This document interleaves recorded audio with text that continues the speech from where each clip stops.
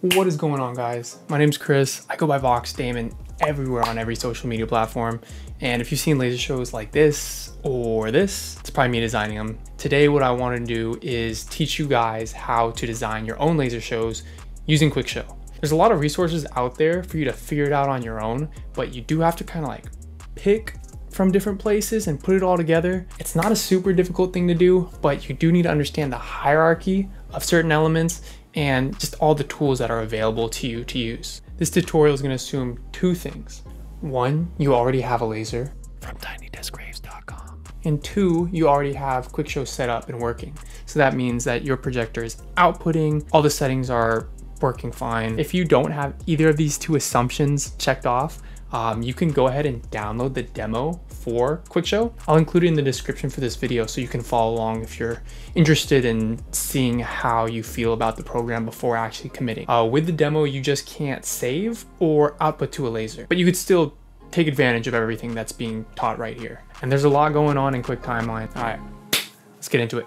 All right, here we are in QuickShow. We have a clean workspace and clean timeline down here. The first thing we need to go over is what is a queue.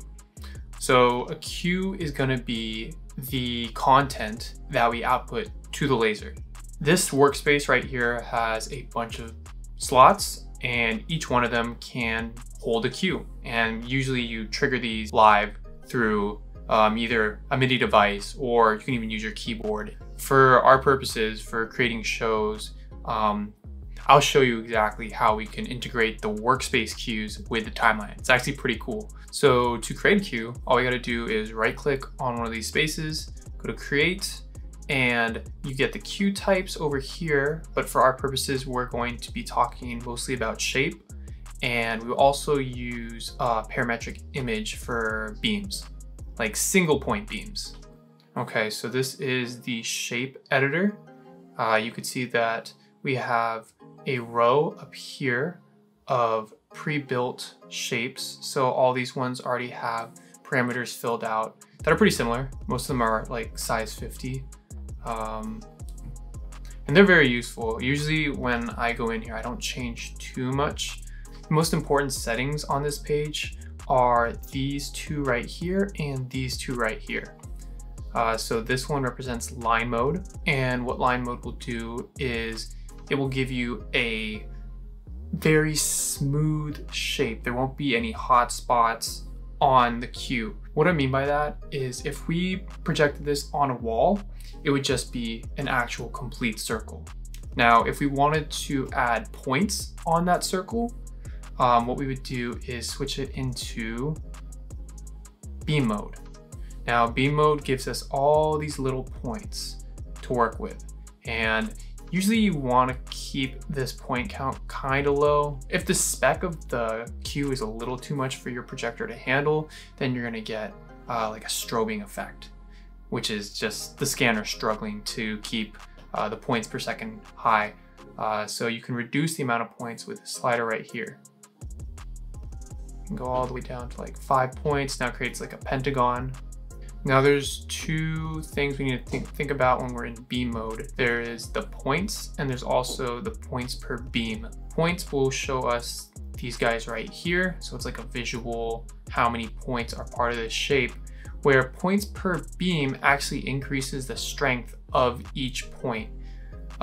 So if we only have 10 points per beam, these guys are gonna be pretty dim, I would say. It's usually 5 through 10 is relatively dim. I would try to keep these a little bit higher, maybe 30. What I found is that I try to keep the total amount of points displayed at a single time under 300 for the best results. So what we would do here to figure that out is multiply. We have 5 points, we have 30 points per beam. So 5 times 30, we have 150 points total. So we actually have some headroom with this queue. We can either add another queue on top of it in the timeline to be displaying at the same time. That would be perfectly fine. Or we can just increase the power of this queue if it's going to be projecting by itself. And you can get a really nice bright queue. Now, let's say we liked how it kind of looked in line mode, where it was all connected, but we do want these points to to be highlighted, what we'd have to do is go into beam mode, and now this subset of options shows up, and we'll go to connect beams. And just like that, it looks the same on the preview, but when we put it on the laser, I'll probably show a preview somewhere here, then you'll see that those points are now like little hotspots, which can be great for designing, depending on like what kind of feel you're trying to give the show.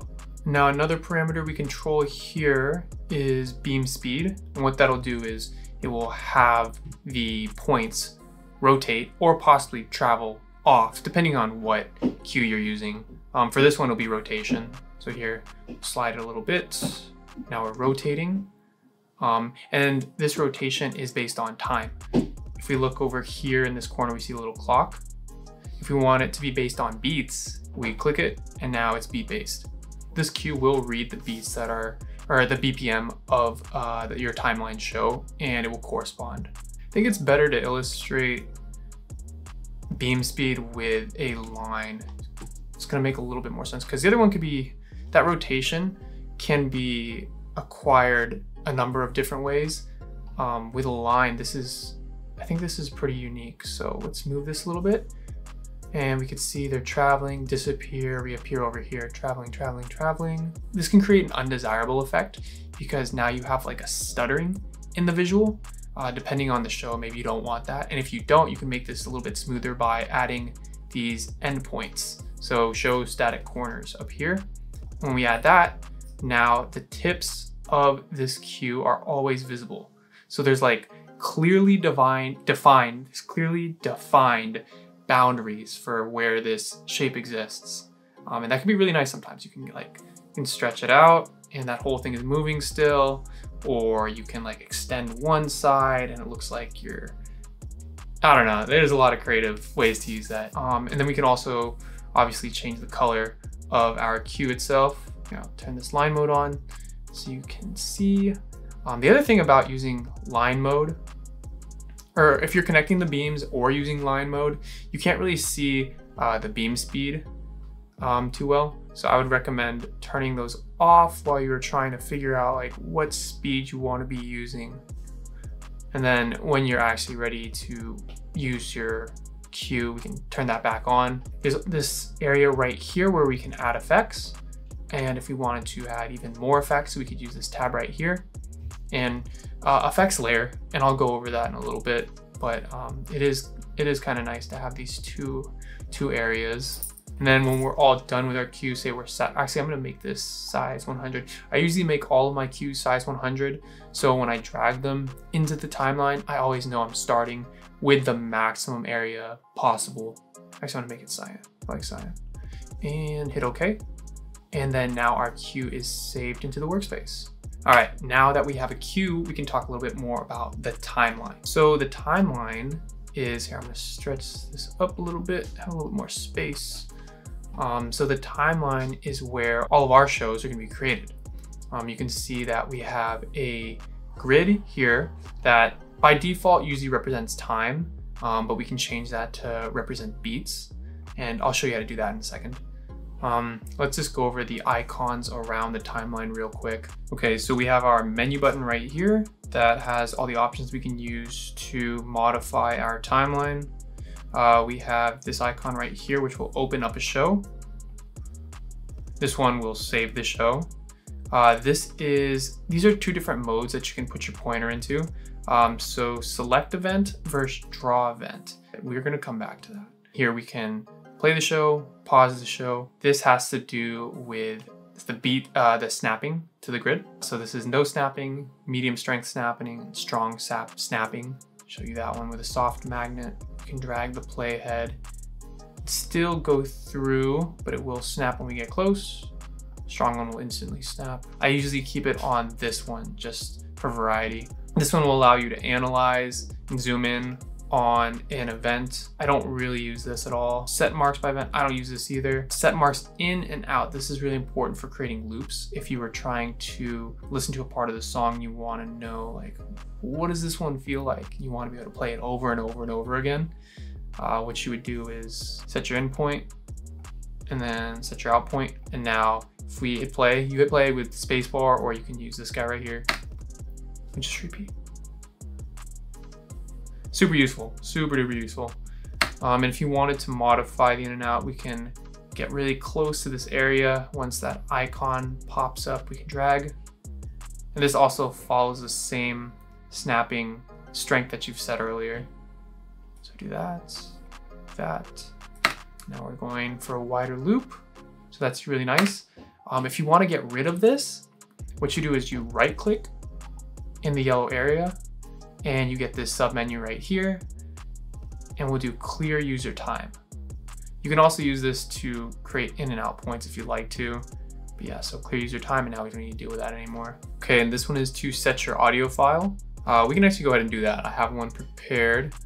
So we're gonna take this guy, just click on your audio file. This works best with WAV files. So I have an MP3, but I've had problems with MP3 where the song itself, like the waveform, will stretch if I zoom in and out, and the actual points of where the song will play actually change. So if you can, grab WAV files whenever you have to work on something. So let's open this. Okay, now we can see the waveform on the timeline. If we want to expand it, we can use this icon right here. Gets a little bit larger. What you may have noticed here is that these beats right here, beat, beat, oh yeah, beat, beat, beat. These are not lining up to anything on the grid, and that's because we haven't set that yet. So let me show you how to do that. What we got to do is go to menu, go to show properties, and currently time is measured in seconds, which we actually don't want. For EDM music anyway, it's really nice to be, actually probably all music, it's nice to be able to see things in beats. So we're gonna switch that to BPM and then type in the BPM of our song. And also make sure these are unchecked. You don't need it. If anything, you could use no output at start time actually. That could be useful. Don't use follow system BPM though, because that will screw up everything. Your system BPM is right here, and that's probably not gonna be in line with what your timeline requires. So don't worry about those. You can hit OK, and now the grid has changed. So we have two indicators. This top one is going to be the grid in time, and this bottom one is the grid in beats. So if we zoom in real close, we can see that we now have our beats lined up nicely. And if they're not lined up really well, you might have a file where maybe music starts a little bit later, or you know, anything could happen. All you gotta do is grab and move it around. Currently it's going to be snapping, so maybe turn off snapping if it's that far off. We go like here, and then we can just drag it exactly where it needs to be. And then once you have it where you need to be, just right click and go ahead and lock event position. So that way you don't accidentally lose this very precise spot that you've created. So I've had that happen before a couple of times. Super easy fix though. But for this one, everything's looking good. So we'll just drag that back, and then I will lock that in place. Okay, we went kind of deep into that icon. So let's finish the icons. So this is publishing to the Pangolin cloud. Pangolin has a service where you can download shows that other people have put up in their cloud service, and you can play them on your own.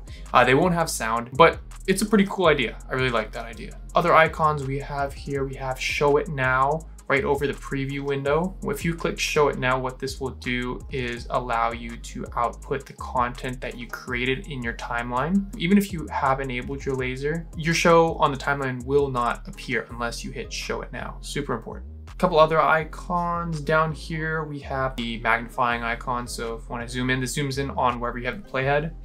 So zoom in, zoom out. This will give us a full view of our entire timeline. And if for whatever reason you needed even more space than what you have, you can hit this arrow right here and it will extend the show a little bit. I also wanted to talk about this scrolling bar. So if you want to scroll in a more relative manner, you can left click on it and scroll, and see it's not like scrolling one to one. If you want it to scroll one to one, all you got to do is right click on it, and then we can quickly scroll throughout our entire project. Okay, let's move on to the content of the timeline. So let's go into the timeline. What we see right here are our tracks. We have the audio track, and then we have these other tracks that are going to be used to hold events and also effects. If we want to add more tracks, we can right click in this area and click add laser track, or you want it to add like a media track, you can do that too. If you want to put an effect line, which I will talk about later, we do add effect line, and there we have a little effect line, which only affects this track. So those two are linked. You don't need to worry about it cascading down all of your tracks. That's weird. I have never done that actually. Add laser track with random events. I've never done that. Let's do that. Okay, nothing happens. All right, well, I've never used it before.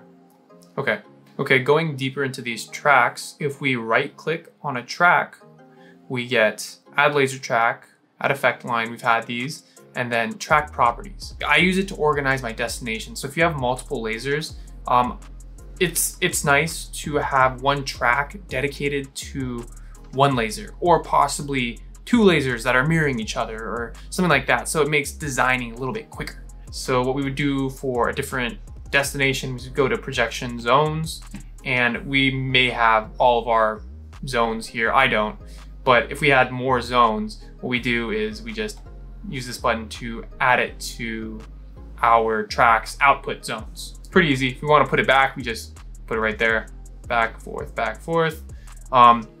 Say we want to use this same destination for the next track below also, just to save some time instead of doing the same process. What we could do is use this button right here. So this is going to assign to one track below. It's important, I believe this happens in QuickShow. I know it happens in Beyond, but if you type in a number, so say we want to do to the next two tracks, and if you hit enter, there's gonna be an error where it waits for a very long time. Something happens. I don't know why that happens. Just don't hit enter. Just don't hit enter. Just hit assign to number tracks below. Like that, and confirm, and okay.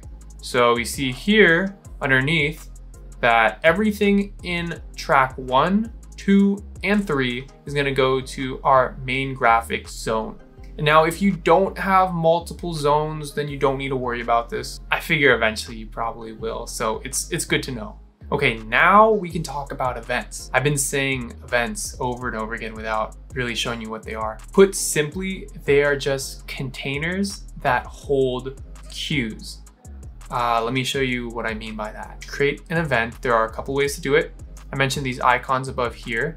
If we're in pointer mode, what we can do is just right click and hit create events.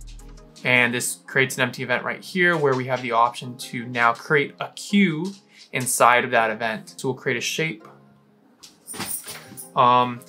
If you want to set this to some default parameter, because there is a default parameter, just right click on the slider. So we go to 100, points is 200. If we right click, it goes to 300. I usually keep this a little bit lower. We'll do 100, okay. So now we can actually see, I'm gonna zoom in using the scroll wheel.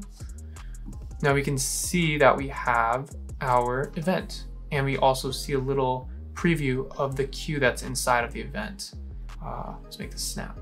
There we go. So we have this lined up, and we can see in our preview window, this is what the cue is gonna look like.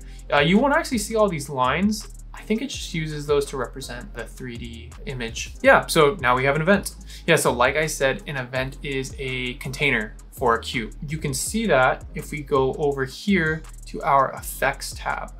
So now if we click our effects tab, let me drag this down a little bit so you can see all the effects. These are the default effects. All these effects show up every time that we create an event. And that's incredibly useful because these are very common things that we change all the time, like size, rotation, position. Color I don't use too often. I use a different version of color because these are all key effects. There are 3 different types, and we're gonna go over that also. Okay, so that's how you create an event with a right click. There's a couple other ways to create events. So if we have the pointer mode, we could also just double click wherever you want the event to start. So double click and hold. So it's 1, 2, hold, and we can drag the event out to where we want it to stop. And then when you release, you get this menu again. You can create your cue that's gonna be inside of the event. The other way you could do it, and I don't do this, you can draw an event. So now you have this pencil where instead of double clicking, you can just click and hold and then draw it. I find that the pointer is a little bit more versatile. So I just stick with the pointer. There is a red little handle in this corner, and there is a green handle in this corner. Bring the cursor close enough, you get a little mark that came up. That means you can click and hold on a fade. It's like this would be like an outro fade. The other one would be like an intro fade. So click, now we have the handle, we can drag and just release whenever we're satisfied with that position. So this means that we're gonna start at 100% brightness. We're gonna go, go, go, go, go. And then once we hit here, 100 is gonna fade in a linear manner till we hit 0. Here, let me open up this preview window a bit, and then you can see what I'm talking about. And fading to 0. Bam, good. Same thing with the front one. Grab it over here. So now we have an intro fade. Ooh, there it is. And there it goes. Because there's another way to do fading that's a little bit more effective, a little bit more exact. Here, I'll show you right now. There's an effect called brightness. So we just click on brightness. We get this little timeline. 0% signals the beginning of our event. 100% signals the end. You can see how the playhead moved when I clicked on this timeline. See it jumping around? Yeah. You can also grab the playhead on the timeline and move it in that little version of the event. That's very important when you want to like fade on a specific beat. So if you've used Adobe software, keyframing is very familiar to you, and this is going to be super easy because it's the same, or it's very similar. So what we do is we hit create key. Oop, creates a key right there, and we can adjust the value at that key. So maybe we want brightness to be 100, that's fine. And then we want to end at 0. So we'll just drag this slider, and then if we play our event back, see, fades. Good. You could also see on the timeline, it added these little notches right here and one right here where we have effects that have keyframes. If you want to expand all the effects that you have for this event, we can click this little icon right here. It does the same thing as our audio one where it expands it a little bit. And now you can actually click and hold on these guys if you want to move this while looking at your timeline. Beyond has a couple more options when you right click on these guys. Like you can change the way that it fades. So instead of having to do a linear fade, you can actually do like something with like an accelerating curve. So an accelerating curve would be here and then whoop. Or you can do something with like deceleration. There's a bunch of, you can even do custom waveforms, which I use very often. That's how I get shows really dialed in. In QuickShow, you can't do that, and that's okay. You don't need that right now. Okay, since we're here, we should probably talk about effects. Okay, like I said earlier, there are 3 different types of effects in QuickShow. We can look into them by going right here. We hit add.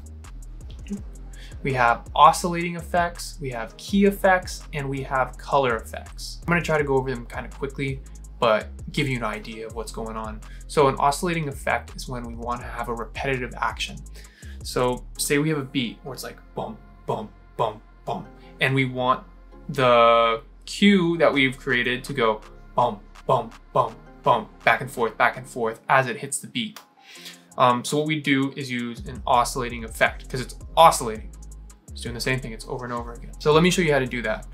I'm going to create a shape that we can actually see a little bit better. So we have a beam right here. It is at 0, 0 in the grid. Right now we're looking at a laser that's projecting upwards. I've set this earlier. I don't want to get into that, but I said it earlier, okay? So that's 0, 0 on the grid. So what we're gonna do is we're gonna have it go bang, bang, bang on the beat. So what we would do is we're gonna add an effect. We know this is oscillating because it's repeating itself. This is a geometric effect because we're affecting its position. And in order to do that, going back and forth, we're working in the X dimension. Sorry, we're working on the X axis. I don't even know if dimensions, it might be okay, but we're working on the X axis. We're gonna go to position of X because that's what we're gonna be modifying. We have these radial buttons right here. If we click this one, we're going to be oscillating based on the beat. If we do this one, we're oscillating based on the beginning and the end of the event. As you're designing, both of those will be important. You'll realize it when you need it. I promise, I promise. So for now, we're going to be doing clock and beat mode. We're gonna go start at -100. So we're working in the X axis. So X is -100, and then we're gonna go to 100. What we can do is we can just click on this button and it has a bunch of predefined options, which is really helpful if you want to just do things quickly. Yeah, so we're just going to go -100 to 100. And this is clock beat mode. We can take a look at our options right here. And this has to do with the behavior. So what I was talking about before, where we were able to accelerate, decelerate, those are all here. You guys can experiment with this one. You just need to change the option and play it through. You can see the difference. I know what we need right now is going to be ping pong because I want to go back and forth, back and forth. Linear would be, it'd be like start, end, but not going like this. It's more like this. Hope that makes sense. You know what? I'm just going to show you. I'm just going to show you what it looks like. Ping pong on the beat. All right, take a look at this. Ping. Beat, beat. And then if we wanted to do linear,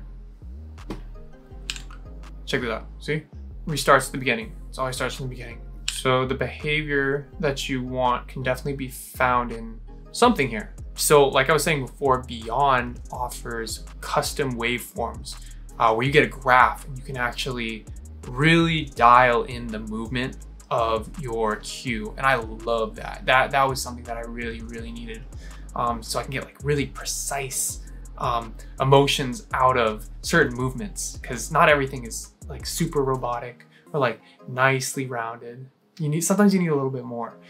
If we go down here to this section, you can see a slider where we can adjust the amount of time it takes for this action to complete, or this action to make one stroke. So we can change this to 2. Now it's going to take 2 beats for it to travel, and then 2 beats to travel back, because we're using ping pong. So it's a little slower. Or if we wanted to do this action based on time, we can switch this to a clock. I usually don't do that. If I need to do things that are based on time, I'm not even using clock beat mode. I'm using timeline stretch mode. And then what I'll do is I'll take the event itself and I'll stretch it out to where I need it to complete its action. When you're on timeline stretch mode, this changes right here into repeats. You can use this to influence the amount of times it's going to do the action. So let's switch this to linear. So it says repeats is 2. So in the amount of time that this event has to operate, it's going to go across twice. See that right here? It's halfway. That's the end. Yeah, so they both have their uses. You just gotta find them. There's a bunch of other ones that we can use. This one has to do with colors. I mean, it's obvious. It's labeled right there. You can see what it is. Mirror is really important. Usually with lasers, there's a lot of symmetry. In the beginning, you use a lot of symmetry. So if you wanted a cue to go back and forth, but have another version go like this, now we're mirroring. Right now we're gonna mirror X, and see these ones are preset at 30. Maybe you don't like that. Just right click, go back to 0. And now we can go ahead, and we don't need to use any of these options because we have that position X effect going on. And Here we can take a look, see? It's mirroring without any of the options set. Now, if we didn't have the position X here, we can actually create this same movement. So I'm gonna turn off an effect by clicking on this check mark. Now it's off, now it's on, now it's off.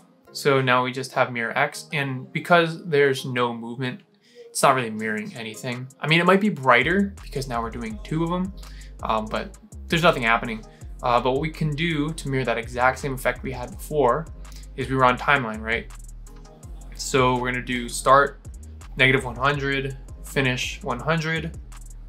We have ping pong on, and I think we had repeats at 2. So now if we play this, it's the exact same effect that we had before, just created in a different way. And you're gonna find there's a bunch of different ways to create what you want.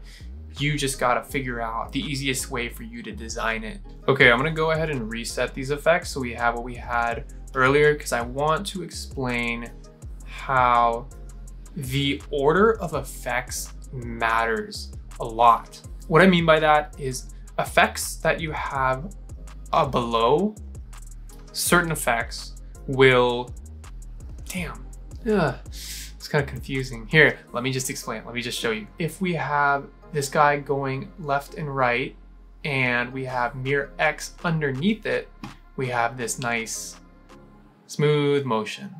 If we had mirror X above position X, so we can change the order of effects by using these arrows right here. If you highlight this guy and then hit this, we're gonna move it above. So now this looks a little different, right? Now we just have one line moving left to right. But why? That's because the original line is first being mirrored, but the original line isn't really doing anything. The original line is just, it's static. So what we're doing here is we're mirroring the original line, then we're applying the position X effect, which basically just moves the original line left to right. And that's why the ordering of your effects is gonna matter. When you start messing with rotations, it gets super complex sometimes. If something's not going the way that you think it should be going, try changing the order of your effects, and that might be where your problems lie. Okay, now I'm gonna go ahead and take that cue that we created earlier and drop it down into this empty effect. So that's one of the cool things that we can do. Any cue that you think you're going to reuse or use often, I would recommend creating it and putting it into a timeline. I actually do this myself so I can be a lot faster with my creation, because there are some basic shapes that you use all the time. What I would recommend doing is figuring out what shapes you use and then just take some time to populate that thing. If you're too lazy to create your own, I have my personal palette, my workspace shape palette that I use for creating my shows on tinydeskraves.com. All right, so I mentioned this earlier, how you can create effect tracks actually right here. And that is important if you want an effect to span multiple events. Let me show you what I mean. So we're going to take track 2, right click it, add effect line. We have this effect line. This works the same way as creating events. What I'll do is I will double click and hold, creates this empty effect. I'm gonna span this over multiple cues. Not this one, because this is on a different track, so it doesn't affect this. I'm going to copy this and paste it. If you want to move the playhead and like be able to drag the playhead, you're going to right click and hold, and you can drag this now. That is something I didn't know until I started experimenting, so I'm glad you know now. What I want to do is make the shape go from like 25 to 100 back to 25, and then that'll be on beat. So we'll do geometric because we have a circle. Let's use zoom. That will scale everything, X, Y, and Z. So what we're gonna do is we'll go from 25 to 100, and we're gonna do this on beat, ping pong, beat. Good. See what this looks like. So we see that 25 to 100 back and forth. Coming up on the next cue, switches, and we're carrying on the same effect. That was a very simple example. It's also helpful if you're trying to do something where you're moving an object or you're moving a cue and you're doing rotations and you don't want to have to like calculate what angle it's at now based on how many beats have passed. You just want it to work. This will make it just work. Okay, this might be the most important thing that I'm going to teach you today because it's going to save you so much time. So I went ahead and filled the timeline with 2 versions of the same cue. They're separated a little bit just so we can see them. This track 1 cue is on top and this track 2 cue is the bottom. Now they look fairly similar. The only difference that you can see is these bottom ones have a little arrow near the picture. I don't know the exact word for it, but I like to say that these guys are linked. And what I mean by that is if I change one of them, they all change. Okay, so in order to create something that's linked, what you do is first create your cue in the workspace. So create cue here, new shape, create your shape, hit OK. I'm hit cancel, we already did this. And then take it, drag it, place it onto your event.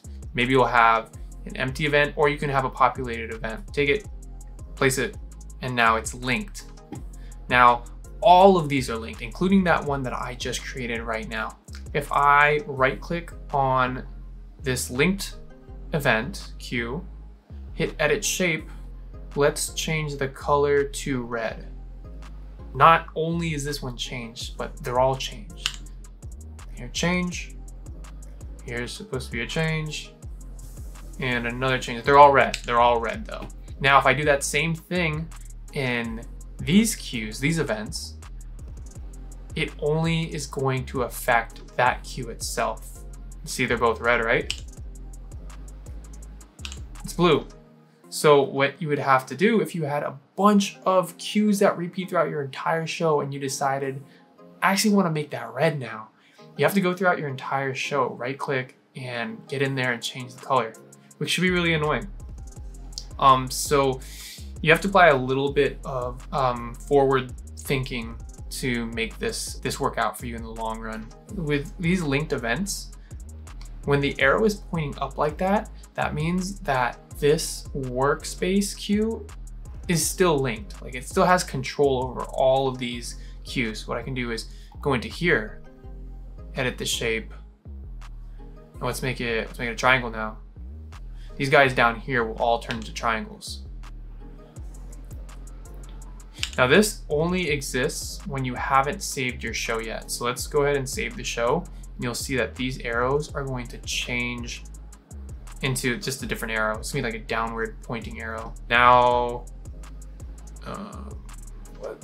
now we should be able to still edit one of these guys down here. So let's make it a line. And the rest of these should follow. Oh shoot, they don't follow. Dang, that's tough. Okay, yeah, so Beyond has a bunch of those little things that make creating laser shows a little bit more comfortable. That was one of them, and I actually thought you could do that on QuickShow. It's been a while since I've been back on QuickShow to experiment. Yeah, sorry, it's not gonna save you as much time as I thought. All right, the other thing I wanted to talk about was actually prepping the show to be put onto the lasers. What you have here is a great outline, but it's really important to put it out there and see if there's any strobing effects, unintended strobing effects going on, correcting those, because it could definitely ruin the viewing experience. I remember when I was first starting out, I was ready to show my show to everybody and it was pretty choppy. It's not exactly how I imagined it would be. So there's a couple of ways to get around that if you experience that choppiness on the laser. Number one is reduce the point count. If this doesn't work out, just drop this. Maybe we'll do drop points. We'll drop it to like 15. That should give you a ton more headroom to work with right there. And now say you have all of these cues too that need to be changed, right? What you'll do is, so we already changed this guy. Right click, go to cue, copy content shape. I usually like to just put it somewhere here, paste it, right click, paste, and then I'll just, we'll drag, so that one's linked. This way I can modify one and it will modify all of them. So that last thing I talked about is important. It actually does help. Not as much as like it does in Beyond, but it does help. If the point count isn't the problem, or now that you've reduced the point count and it's just not the same, maybe it's not as bright and it's not gonna impact the viewer as hard, what you gotta do is maybe reduce the size. So we already have all these guys linked still. Let's edit shape, bring down the size. You can use the scroll wheel. If you hover over this, you can actually use the scroll wheel, move it up and down. That can make or break your show. So definitely do these little tweaks so that the finished product looks amazing. That pretty much wraps things up for this beginner tutorial. Now you're aware of a bunch of the tools and intricacies of QuickShow. The next step is figuring out how to get that feeling of music into the movements of your cues. Like I said, I recommend just putting effects in and figuring out what each one does. That way you're mentally building that catalog of effects that you can use to represent yourself. If you need a little bit more inspiration, I do have some of my show files for sale on my store. You can buy them in like a spectator mode where you can just see it on the lasers, or you can dive a little bit deeper with the designer edition where you can actually take a look at the timelines that I've built, look into the cues and draw inspiration. It gets kind of complicated sometimes, but it's only as complicated as you want to make it. You can make this super simple if you want to. If you found this video useful, I'd really appreciate it if you liked it. And if you want to see more laser content from me, subscribe. I put out full-length shows, and I'm also going to try to do more tutorial-based stuff. Thanks so much, and good luck on your design journey. You got this.